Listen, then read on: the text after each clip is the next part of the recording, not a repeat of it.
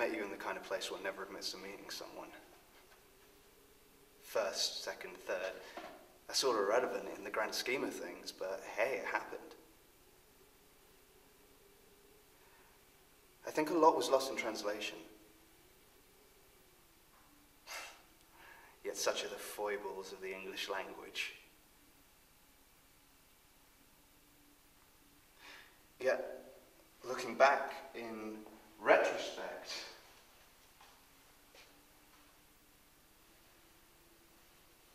I think we were too far gone to notice.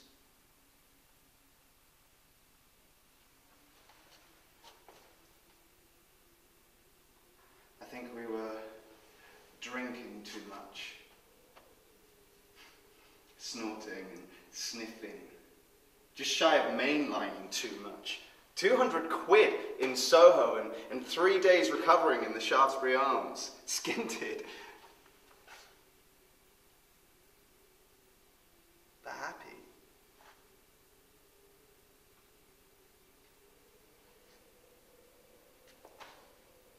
This is how it was for a while.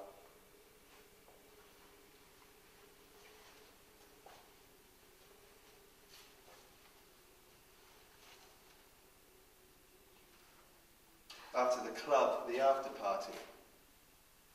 The way home, 16 with morals left in yesterday. Claiming an understanding of any little quip or self-deprecation uttered.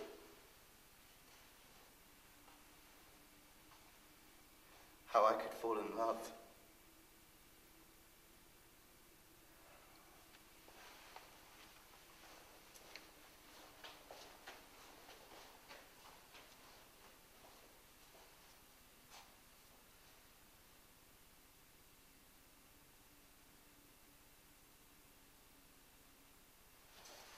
After 12 hours on the diddle, the guys surrounding you seemed of little threat, and the self-assured yet self-loathing character jumped to the main stage as we kissed you goodbye. It's strange looking back how difficult all this once seemed to achieve. The older you get, the better you used to be. A mantra for the shy amongst us.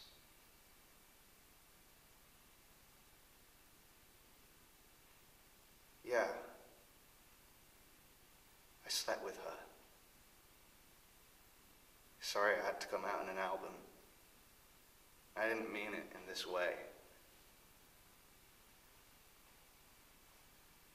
It's a secret shared for posterity and kudos around friends.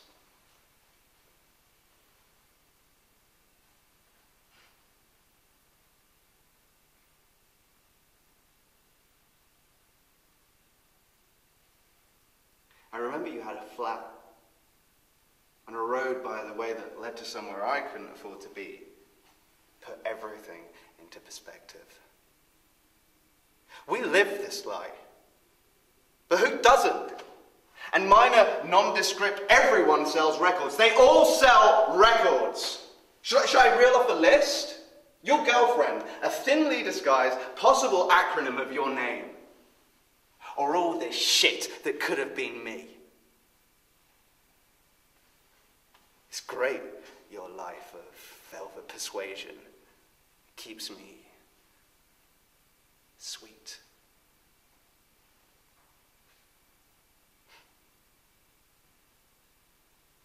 And it hints towards some form of lost grandeur, lost in the 30s, but referenced by everyone since.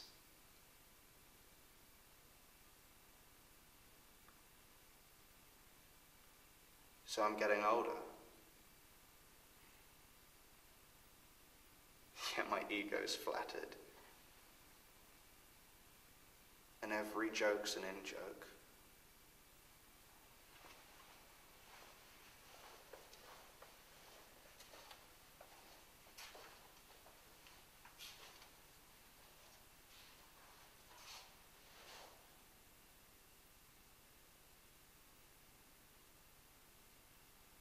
But I'm living in a joke. Yes, I'm living in a joke. Where everyone has posh girls' names.